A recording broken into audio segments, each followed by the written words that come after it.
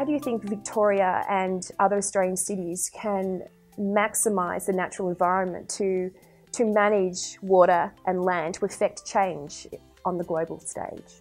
I think Australians are great at growing and shaping cities, but I think many of our cities in Melbourne are somewhat living off a past legacy of visionary planning and investment. What that looks like is I think we're often investing in infrastructure to catch up with growth.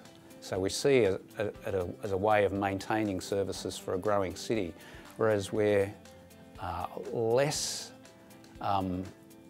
willing to invest in infrastructure which is really about shaping a city. And I think we're much more focused on grey and hard infrastructure, particularly transport infrastructure, as compared to green infrastructure. And if you look at the past, I think the things that have made our cities very livable, and particularly in Melbourne, a lot of that investment has been in the green infrastructure. And I really do think at the moment that we've got to get that focus back.